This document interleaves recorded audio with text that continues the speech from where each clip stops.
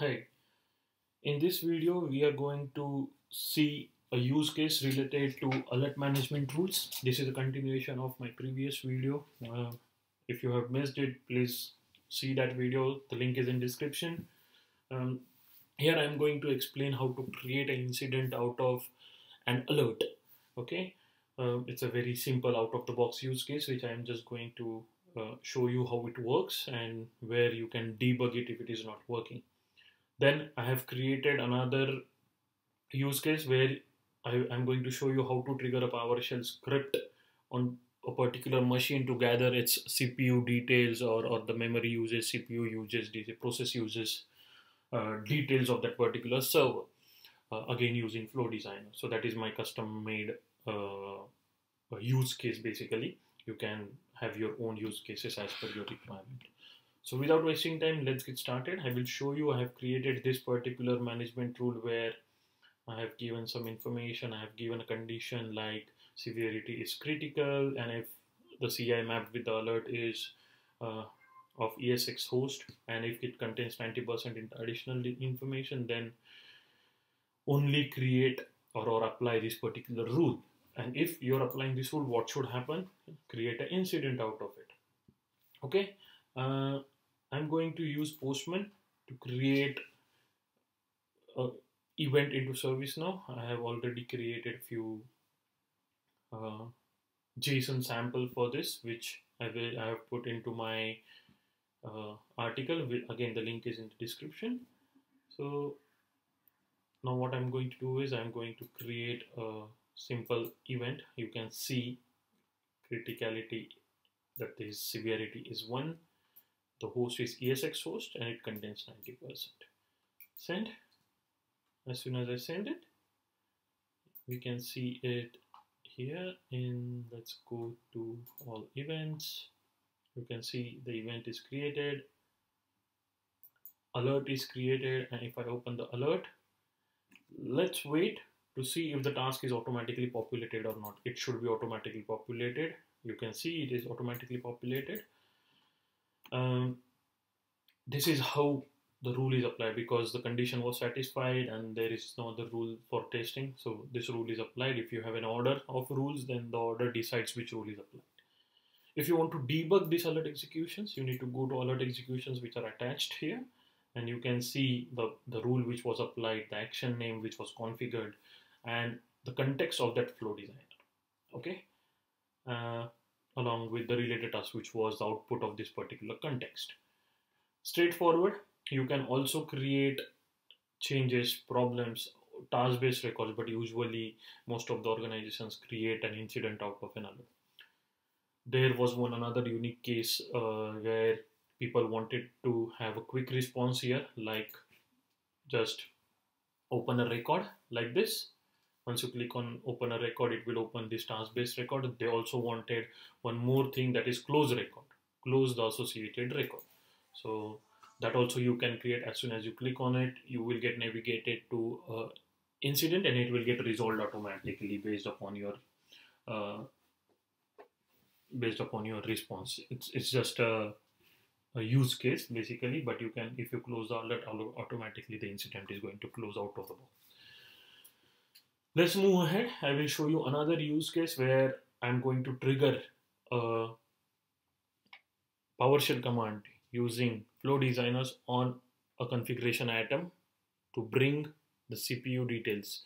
So the purpose behind doing this use case is, let's say midnight you get an alert that your critical server is approaching 90% usage or 95% usage, and if you want to extend the memory size, extend the RAM, something, then what you have to do is you have to configure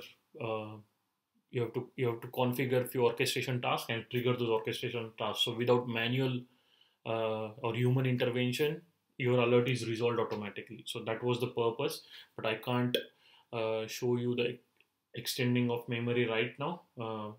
But I will show you how to trigger a PowerShell script and at least bring back the CPU details of that particular CI. So let's go ahead.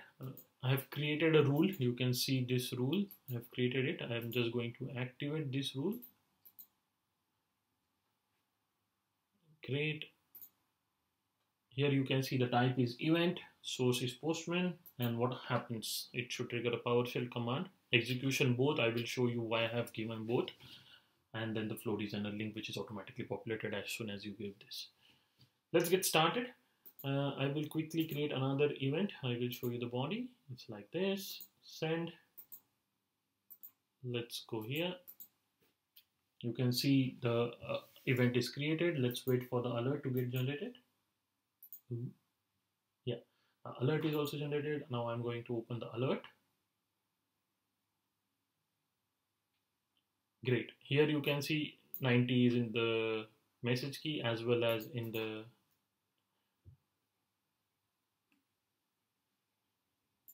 description.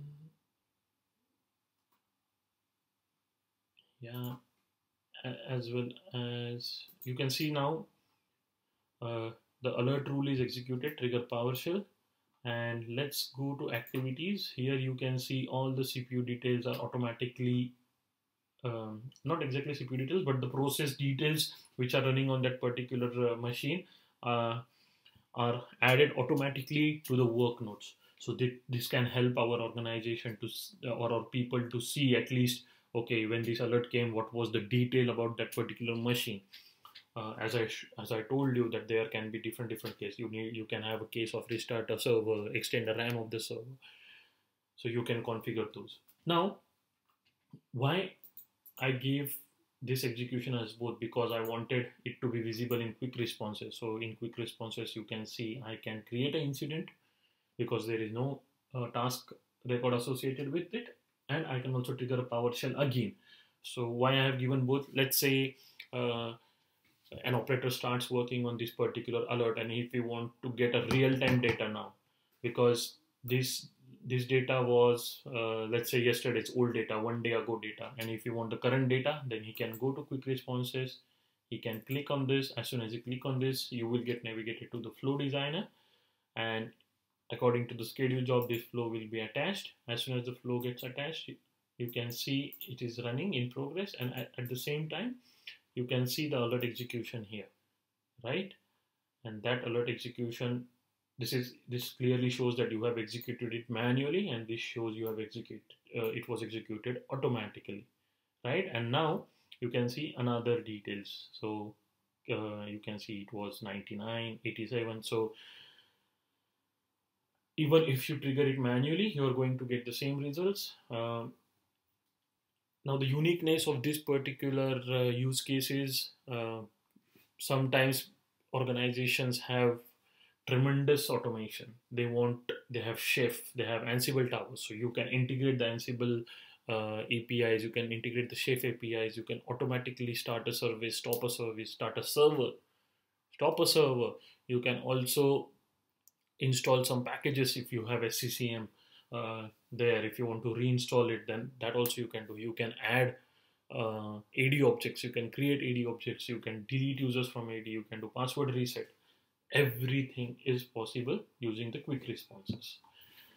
The biggest advantage of doing alert management rule is, first, your availability is high automatically, because if you get alerts in the midnight, they get automatically resolved. You don't need any manual intervention. Second, using alert management rules, you can avoid creation of incidents for secondary alerts. There will be only an incident for primary alerts, so which reduces the incident noise in your system. Third, less overheads for the operators. And the fourth is auto remediation.